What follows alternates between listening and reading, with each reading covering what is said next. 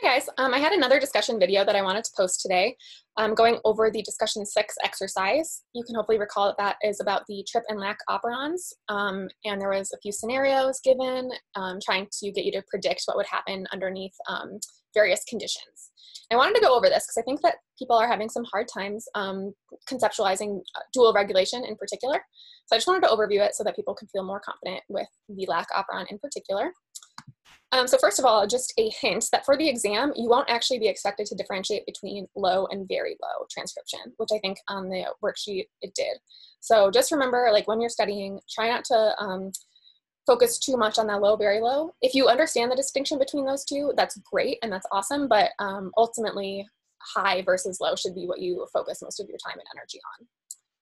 So before we get into the scenarios, I wanted to just kind of remind you of the structure of the lack operon and what that really means. So you remember that we have this coding sequence that coded for that repressor protein. And repressor proteins are an example of negative regulation, and you can, or an inhibitor. And you can kind of remember that because essentially like under normal conditions where you don't have the repressor protein, you'll have like a baseline level of transcription. But if you add that repressor, you're suddenly going to get that transcription dropping. So it's essentially like a net negative in the transcription that's happening because of that repressor protein. But we also had an additional regulator, which can be seen here, the CRP-CAMP binding site, which in this operon acts as an activator. So an activator is an example of a type of positive regulation. And you can remember that because it's like, okay, if you have a baseline level of not very much transcription, but then it's activated and you're getting a lot of transcription happening because of that, you're getting that net positive because of the regulator.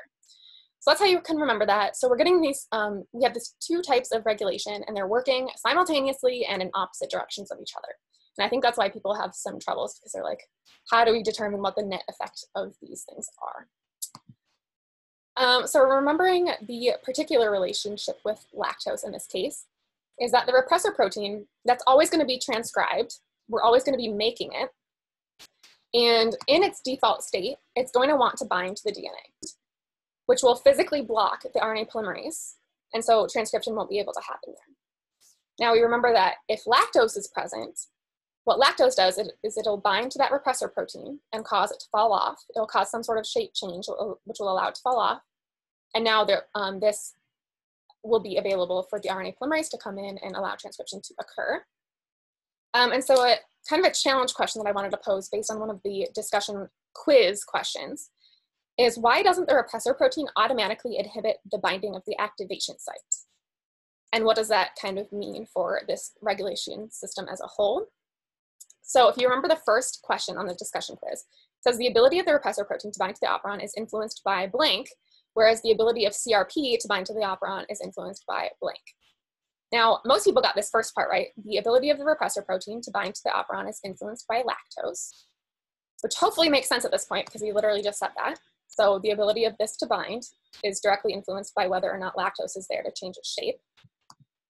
And a lot of people, well, I think most people got this one right still, but a lot of mistakes that I saw for the second part was that people would say that the ability of CRP to bind is influenced by both.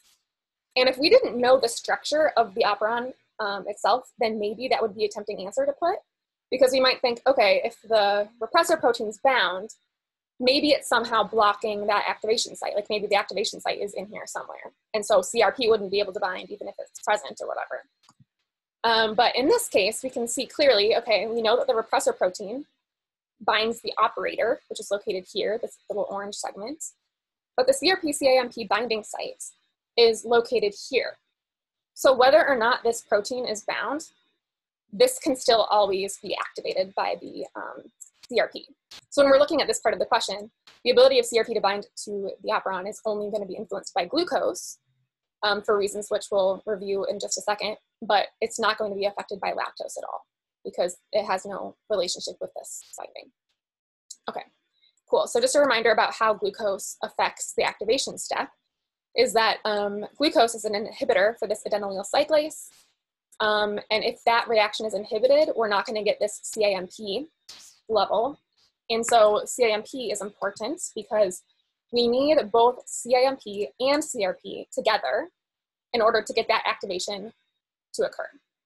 So if we have CAMP alone or CRP alone, that's not going to be enough. We have to have them bound together into a complex. And that complex is going to be what activates this activation site and allows the transcription to occur. Okay, so yeah, ultimately we can think, okay, CAMP is regulated by glucose. CRP is not. But regardless, you're always going to need both of those things together in order for the activation step to occur. Okay, so I wanted to just frame a different way of conceptualizing this concept of dual regulation. I think it's a little bit different than the way I conceptualized it in my first discussion video about this topic, and I think that's helpful because it might just present you another way of thinking about this.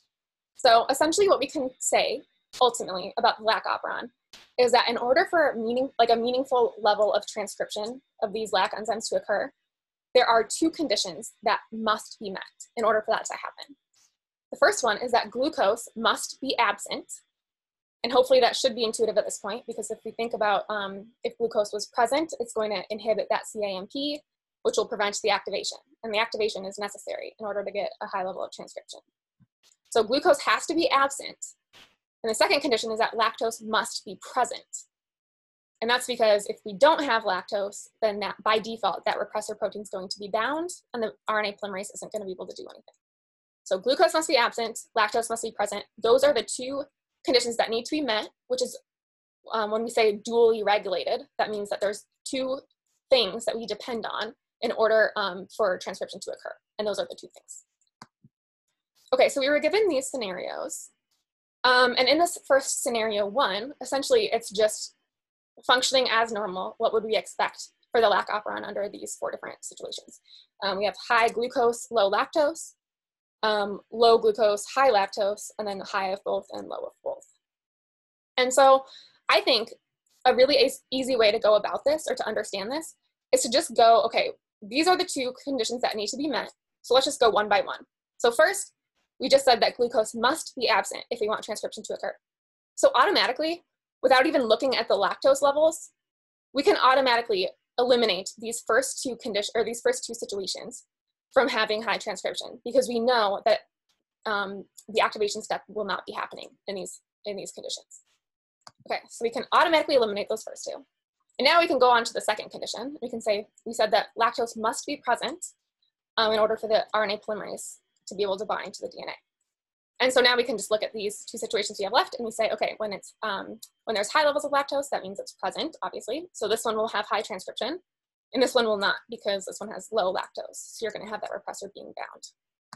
So ultimately, the results that you get are gonna be just scenario 3, or just this situation 3 is going to have high transcription, the rest is gonna be low. Okay, so now moving on to scenario 2, we're told that now we've mutated the repressor protein gene so that it's never going to be expressed, which means that regardless of anything happening with lactose anymore, the repressor protein is never going to be made, which is essentially just saying that the operon is no longer regulated by lactose anymore. Because under the normal conditions, lactose's only function was to get that binding protein off of the DNA. Now we never have that binding protein. So adding lactose isn't going to like hurt anything, but it's also not necessary because there's nothing to take off. So we're essentially just getting rid of that condition of lactose. So looking at this, I just crossed out this second one because it no longer matters anymore. So looking at these same exact situations as before, we can still do the first step the same. We know that glucose must be absent, so we can automatically eliminate these two because they have high levels of glucose, so that will automatically eliminate them. And then now we can say, well, that was the only requirement that we cared about because now lactose doesn't matter. So both of these situations now are going to be able to have high levels of transcription. Before, this one couldn't because of that lactose condition, but we just got rid of it because of that mutation. And so essentially this one is the difference between scenario 1 and scenario 2. Okay, and then we have scenario 3, which said that we are mutating CRP. So that regardless of whatever's happening in LAC operon, there's never going to be CRP that's being made. So hopefully you can recall that the activation site required binding of the CAMP and CRP complex together.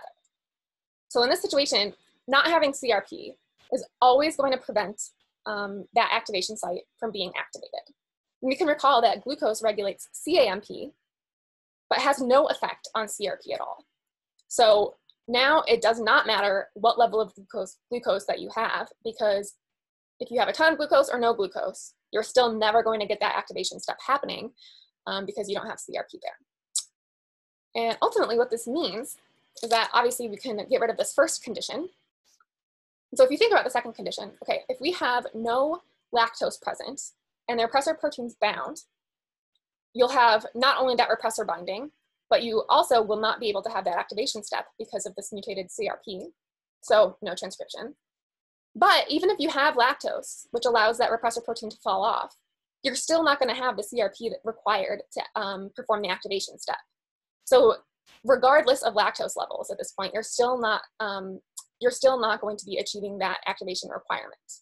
So what that means ultimately is that both of these conditions can be eliminated. We're not regulated by either glucose or lactose at this point, which essentially means that there are no conditions under which we can get this high level of transcription to occur.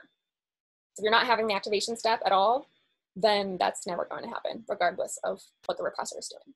Okay, so hopefully that overview was helpful. I highly recommend checking your answers with the key to make sure that you got the right answers from when you did this originally. If you got some of the things wrong, or if you just remember being really stuck on some of them, trying to do them again after seeing this video and seeing if the concepts behind it make more sense, that will be really good practice for the exam. So thank you guys very much for watching, and good luck with the rest of your studying.